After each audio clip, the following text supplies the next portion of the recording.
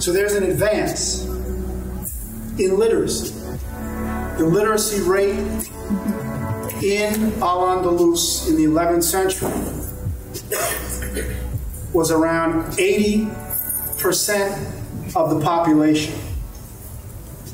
I don't know that we have 80% literacy in 2019 in many, if you will, developed countries. So the fact that the Moors were promoting this idea that you need to learn to read and to think critically, pay attention to the world, find ways to improve upon it. The introduction of this into the madrasas, which would have been the schools, that later become the universities in Al-Andalus, which is, as I said, Spain and Portugal, and in other areas. As a result, you have perhaps the earliest example intercultural, interreligious exchange on a grand scale. Now, here's what is also pretty significant to keep in mind. The religion of Islam is also, if you will, vying for converts, right? Christians are instructed to go out and save people in the name of Jesus.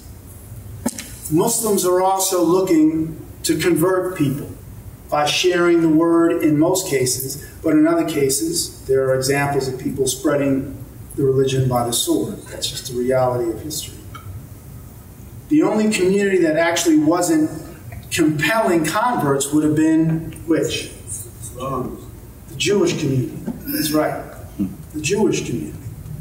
Because it's not necessary within the context of their own faith. But yet the Jewish community will do the best, to fare the best under Moorish domination than they would under the Roman Catholic Church. And up until the 18th century, in most Protestant nations as well. One of the other groups that you may not have heard of, but I like to mention them because I don't think I talked about them. I haven't talked about them much. I made a brief reference. Has anyone here ever heard of the Cathars or the Albigensians? Good.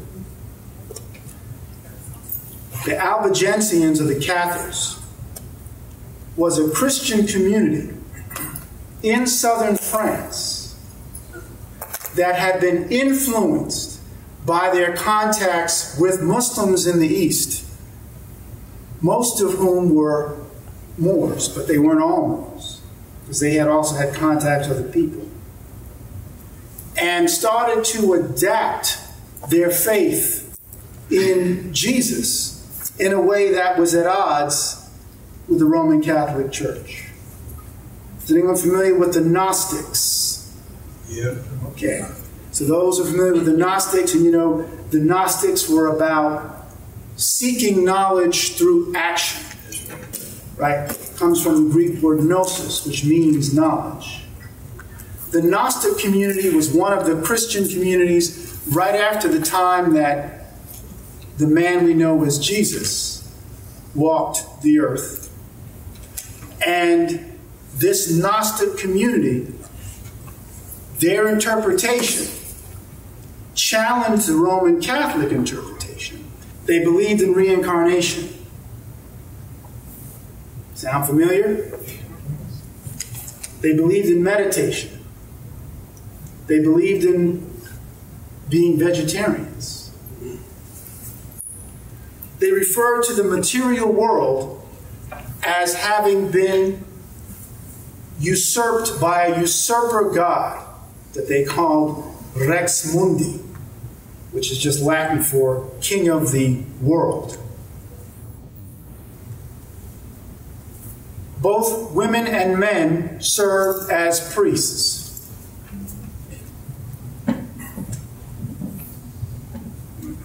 Ultimately, they would be slaughtered by the Roman Catholic Church, led at the time first by someone named Pope Innocent III,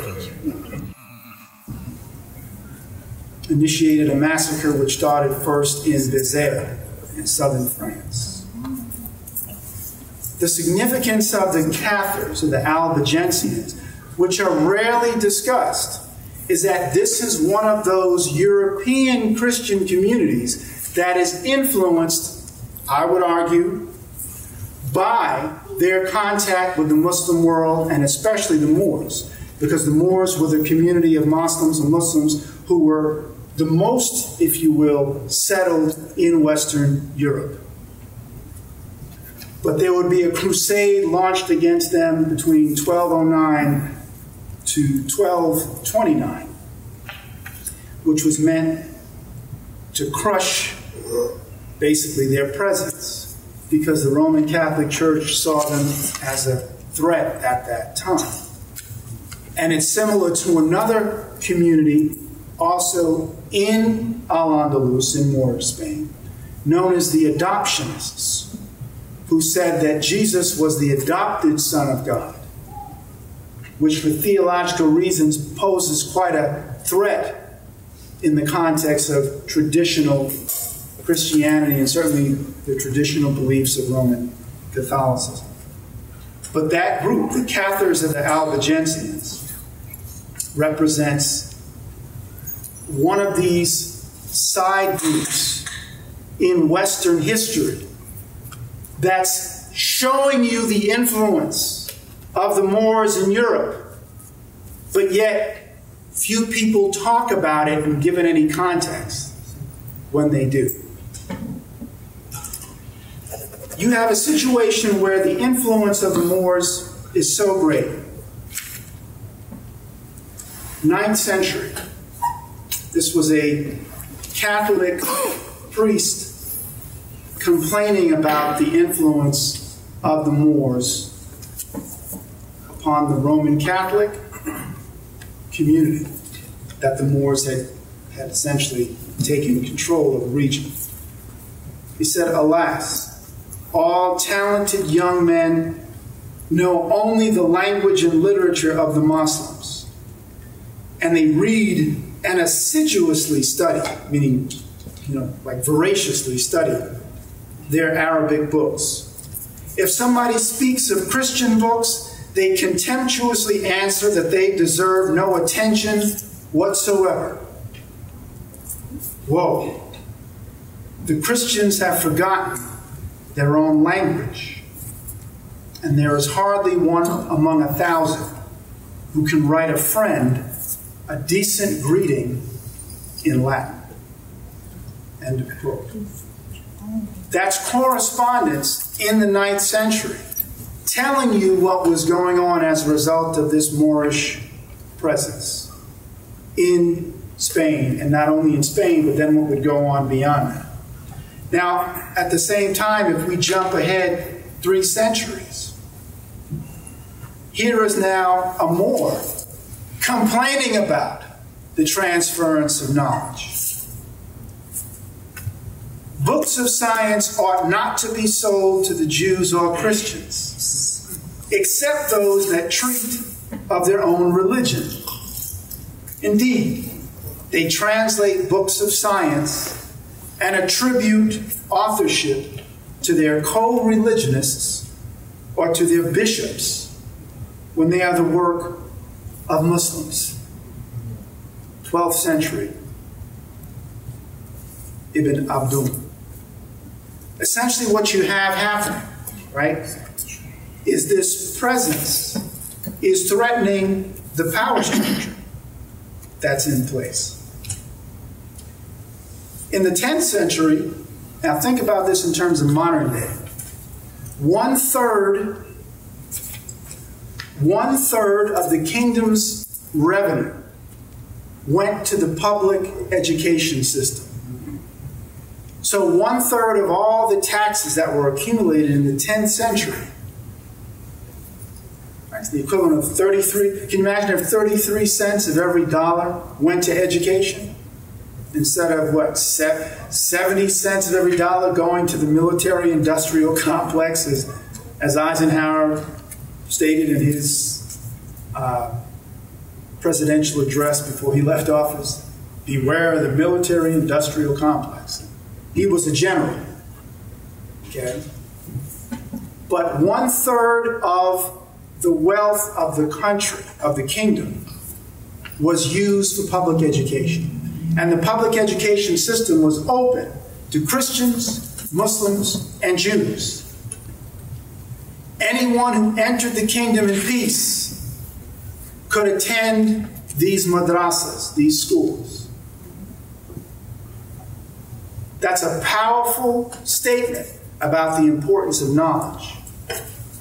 And it's the reason why other Moorish scholars like Ibn Hazm said, if you don't educate a child essentially in the sciences, history, theology, understanding the Quran, you are leaving them at the level of a beast. Because man is made in the image and after the likeness of Allah. So the Moors are putting this into effect. They're saying we have to create a condition whereby we allow people to elevate at a time when most Europeans, and certainly the Roman Catholic Church, were trying to put people to sleep in terms of really understanding who they were and their relationship with the world and with our Creator. And for those of you who know something about names like Copernicus or Galileo, right? These are Europeans who were Catholics who got in trouble with the church because they were challenging the sciences that existed at that time. How dare you say that the earth revolves around the sun? Right? This kind of mindset of what I often refer to as this prescribed ignorance was done in order to maintain control of the masses, not to have people reach their potential, to come into the knowledge of themselves. 17 universities,